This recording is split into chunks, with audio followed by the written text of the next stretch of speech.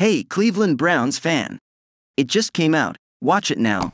We are following all the Browns' movements. Subscribe to the channel and follow us. Rumors swirl that Minnesota Vikings quarterback Kirk Cousins may be available for trade.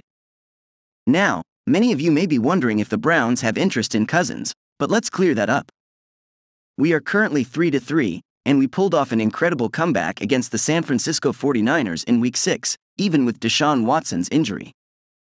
But here's the important point. Regardless of Watson's situation, it doesn't appear the Browns are planning to acquire Kirk Cousins. Watson, as you know, has been dealing with a shoulder injury that has left him out of the last few games. There is uncertainty about when he will be able to return, and that raises some concerns. In the meantime, we turn to Dorian Thompson-Robinson and P.J. Walker. In the last game, against the 49ers, Walker was the starter, and despite some difficulties, we managed to achieve an important victory. However, the great news is that despite whatever issues we face with Watson, it appears the Browns are not seriously considering making a trade for Kirk Cousins. For a variety of reasons, whether financial or strategic, it appears that our team intends to wait for Watson to fully recover and return to his best level.